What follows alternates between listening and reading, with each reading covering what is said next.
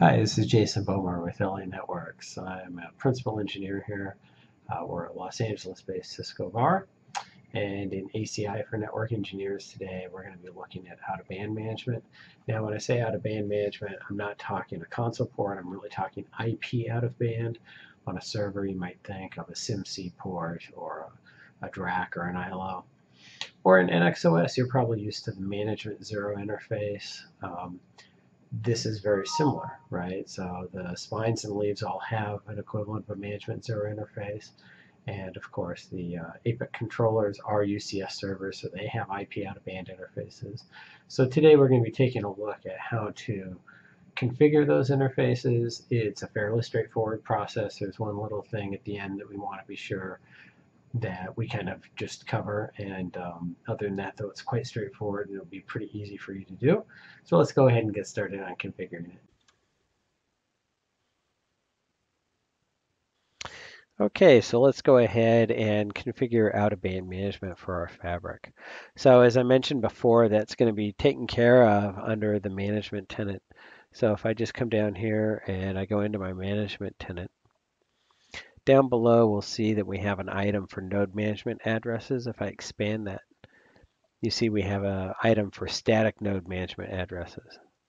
Okay, and if I click on that, we'll notice that there are no addresses. So right now I have no management addresses on any of my devices, or if I do have them, the APIC sure isn't aware of it, right? Now, from here, you can right click and choose Create Static Node Management Address. And that's how I will probably do that in all of these videos. I'm kind of a right click junkie. You can achieve the exact same thing in the main pane by clicking the down arrow on the actions. Anything that's available on any object through a right click is also available through the actions. Okay, so if I right click here and I go create static node management address, okay, and what do I need to create addresses for? Well, I need to create addresses for my 3 apics, my 2 spines, and my 2 leaves. Okay, so now you'll notice that there's a range. It says, what's my node range from? Okay, and I could say I want to go from 1, to 3 and do all my apics at once. I'm not going to recommend you do that. I'm going to recommend that the range always be, from 1 to 1, basically. So the reason being is if I do a larger range, it takes out of that infrastructure pool I mentioned earlier and randomly assigns an IP address to a device. Okay, and typically we want to go from node 1 to node 1 or node 2 to node 2. On the node numbering, the apics, the first 100 numbers of node IDs are reserved for the apic. So in our case, we have apic 1, 2, and 3. That's actually corresponding to node 1, node 2, and node 3. Okay. And our spines, you can have currently up to 6 spines, but I've reserved 100 just to keep it easy. And so my spines are going to be 101 and 101 and 102, sorry. And my leaves start at 201. Now, currently I could have up to 200 leaves, and that'll certainly grow. So those start at 201, 202, okay? So when I do node range 1 to 1, that's really referring to node ID 1 to 1, which maps directly to APIC 1, okay? I'm going to do out of band. You're almost always going to do out of band, by the way.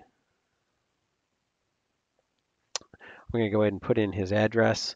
So I don't have this is a simulator. I don't have an out-of-band network, but if I pretended I did, it might be out in like the 172.16.1 dot. We'll call him dot 1 because he's node 1, for example, right? His gateway is 172.16.1.254. Okay. Oh, I have this little exclamation point telling me something's wrong. It says invalid IPv4 address. Notice it's looking for a slash, right? So if I come in and I do /24, it's gone. Okay. So look for those little red exclamation marks. They're letting you know.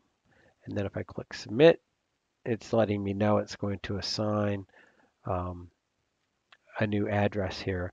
I'm actually not going to submit this. If you submitted this, it would take effect right away. As you can tell, the simulator's already assigned an address in here. This is just something with the simulator, so I'm going to go ahead and cancel that. However, it won't hurt for me to do it for, say, one of my spines. So if you recall, my spine is 101. I'll just do 101 to 101.